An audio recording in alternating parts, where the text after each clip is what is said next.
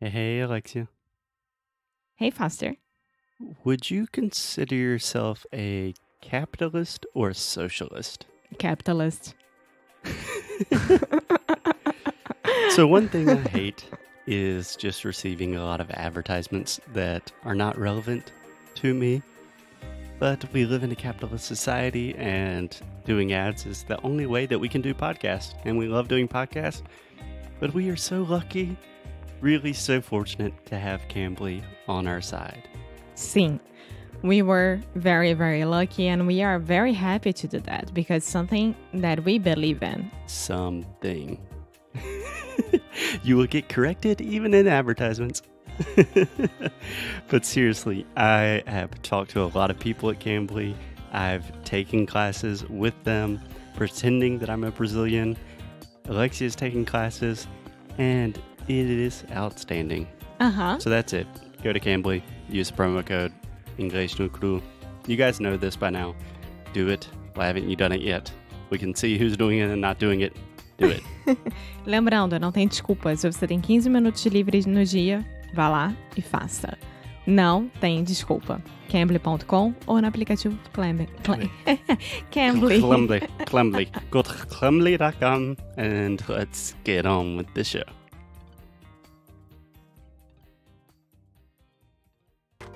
So, Seth, you said one thing that Brazil is a great place to visit and maybe a more difficult place to live.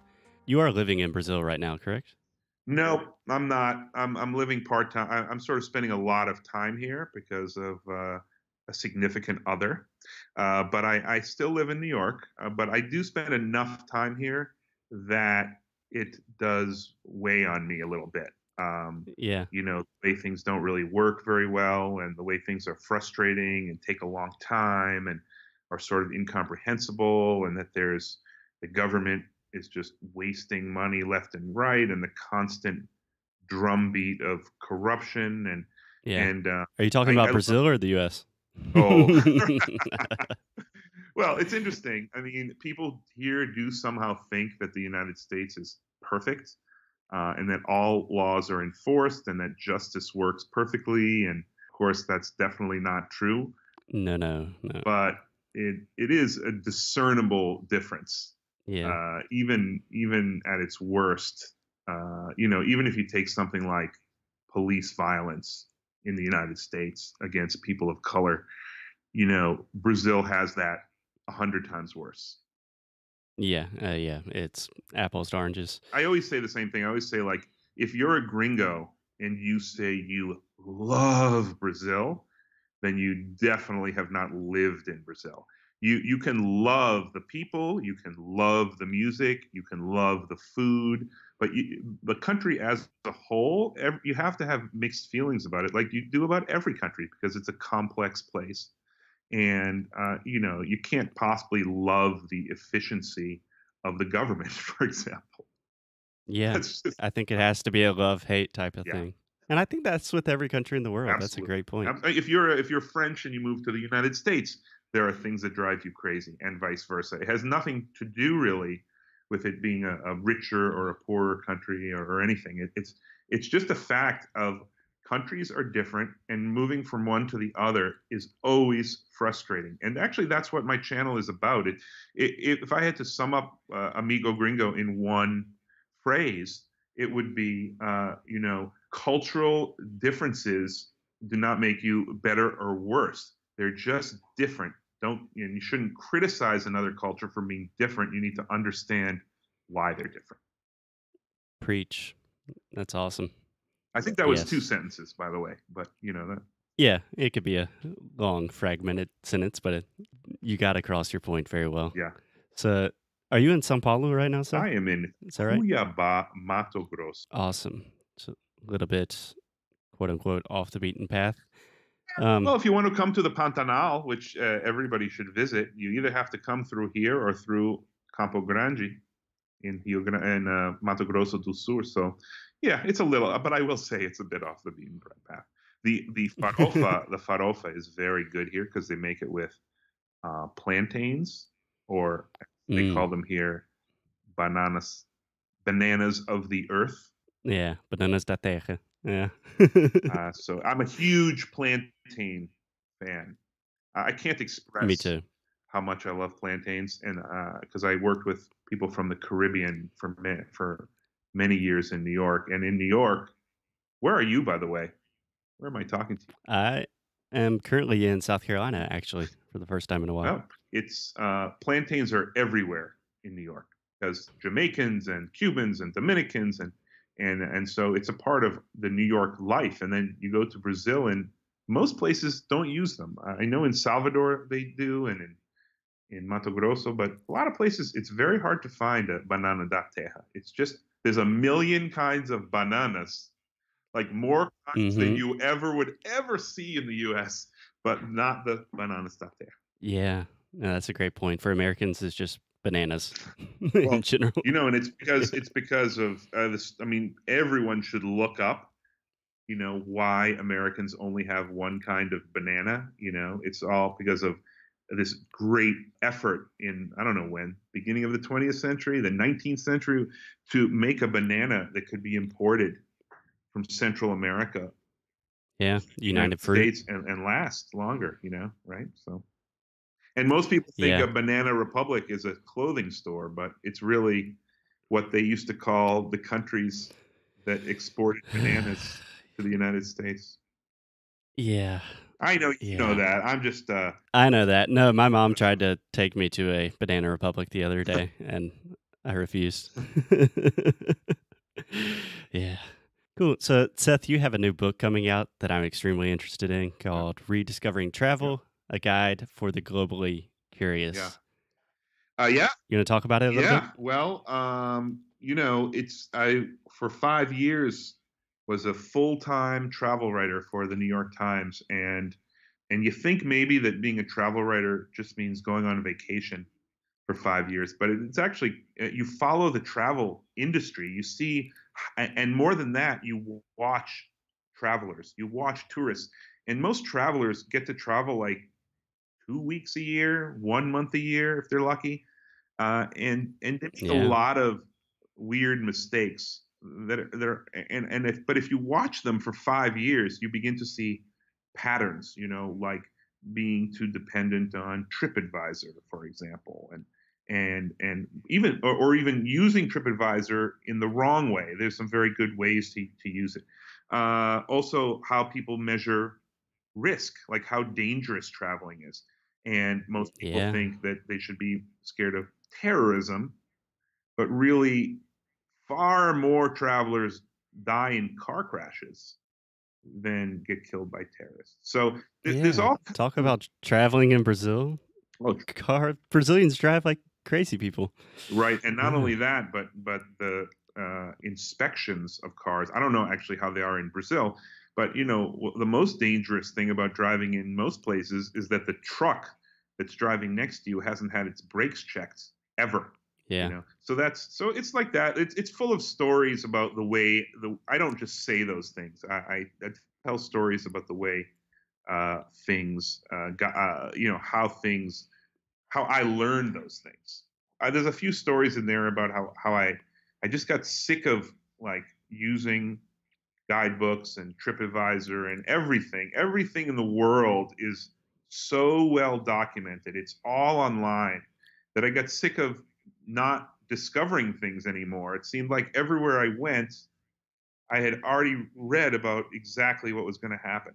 Yeah. It's impossible to be surprised nowadays or delighted. So Yeah. so you're walking down the street and you see a restaurant and you're like, huh, let me look that up on TripAdvisor and see if it's good. And then you read everything about, you read 5 reviews and you already know everything about it. To me, just walk in, take a chance. Oh, the restaurant is full of people speaking Italian. It's probably pretty good. Yeah, exactly. You know, Yeah. That's what it's about. It's available, by the way. It's not published yet, but you can pre-order it on Amazon. Just look up Rediscovering Travel. Yes, we will put all the links in the show notes. Everyone should buy Seth's book and just start reading more in general. So, Seth, after you wrote this book, are you optimistic or hopeful about the future of travel?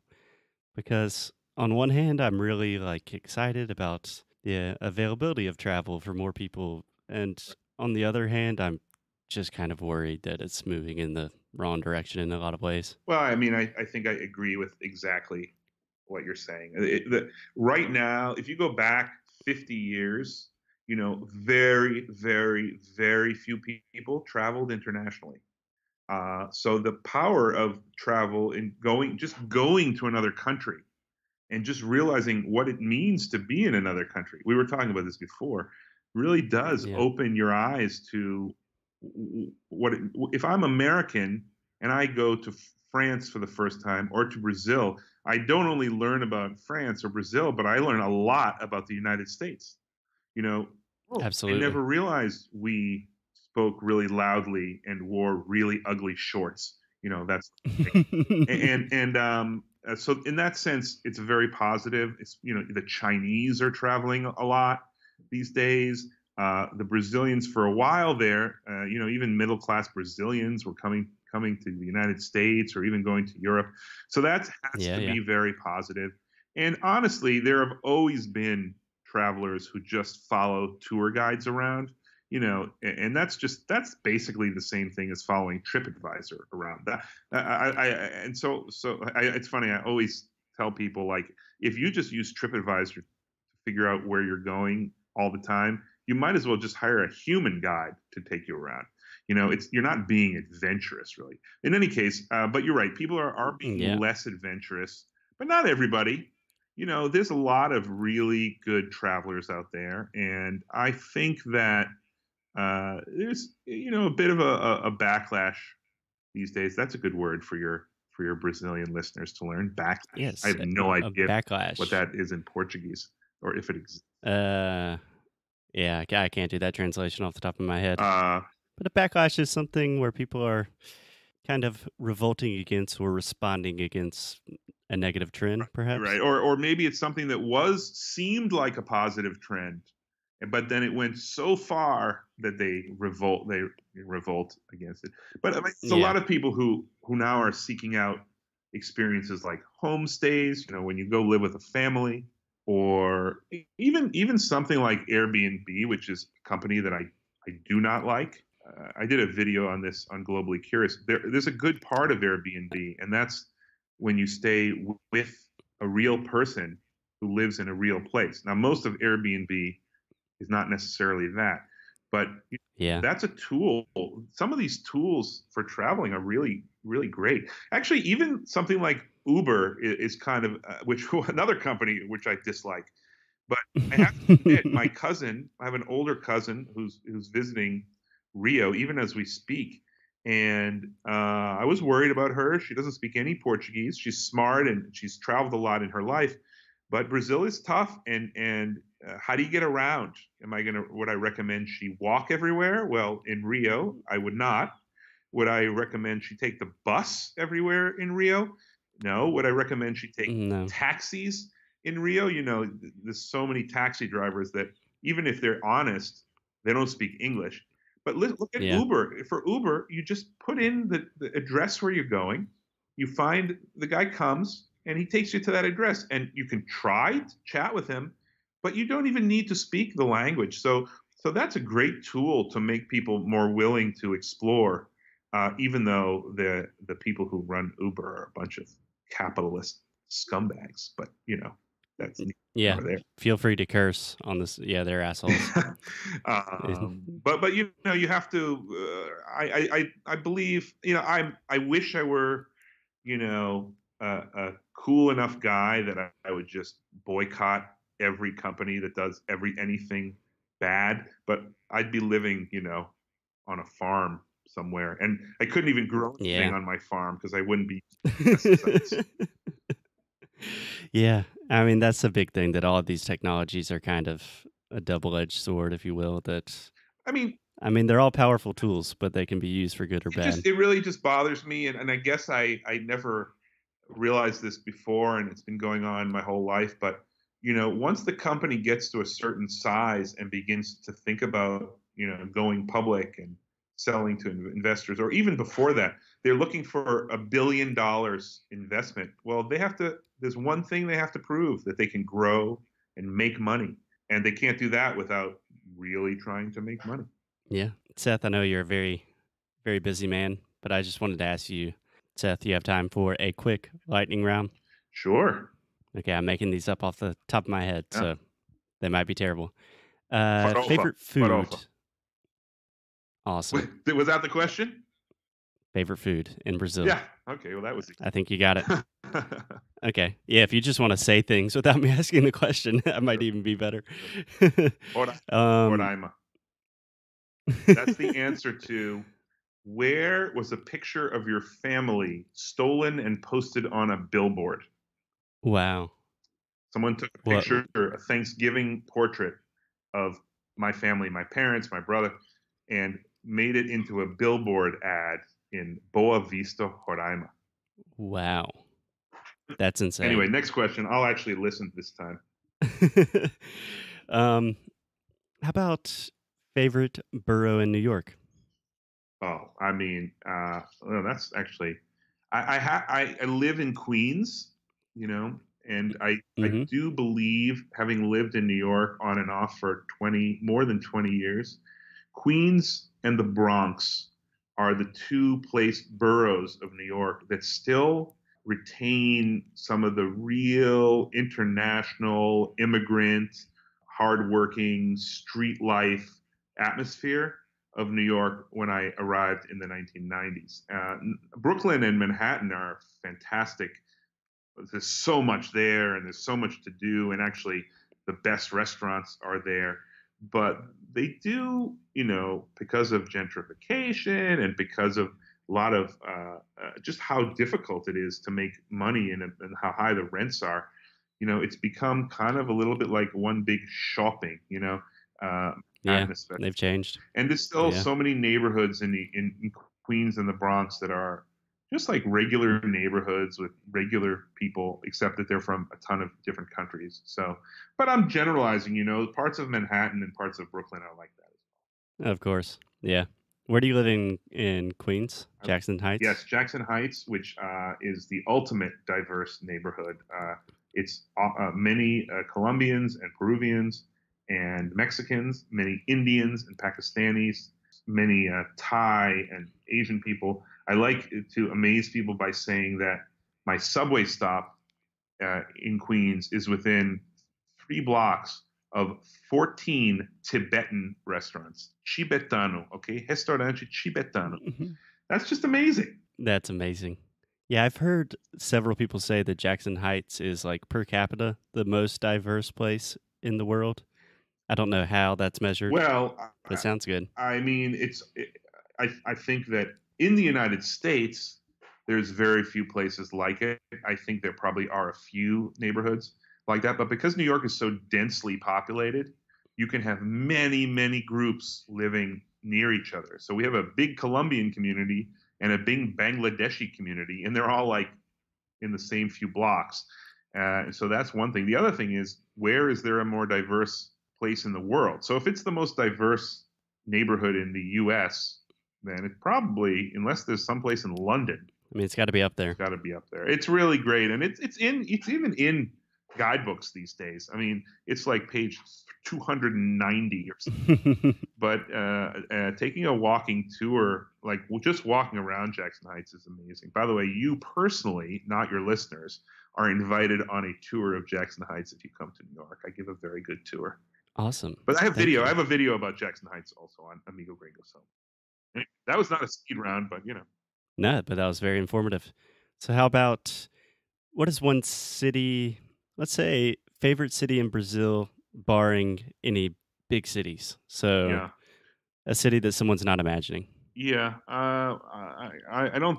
Well, maybe not a city, but it's kind of just like any little city in the interior of Minas Gerais is good for me. Agreed. Yeah, I have Totally. an activity that I do there where I just a random time I just say I'm going to find the guy who sells homemade cachaça to the rest of the town, because there's always a guy or a family, and you just ask around, and you don't have to ask too many people, and then you find out where this family's house is, and you go there, and you're just like, hey, do you have any cachaça to buy? And I've done it 3 times in my life, but it's always been a fun adventure, and I've always ended up with cachaça, which I'm sure is legal to sell, but No, that's a great activity. Got to do that one day. yeah. Yeah, I was going to try to give you some controversial lightning round questions, but I won't force you to do that. So, Sure, whatever. Seth, where can people find you? Where can people learn more about your channel, your book, anything you want? Amigo Gringo is the channel. You just put it into YouTube and it'll come right out.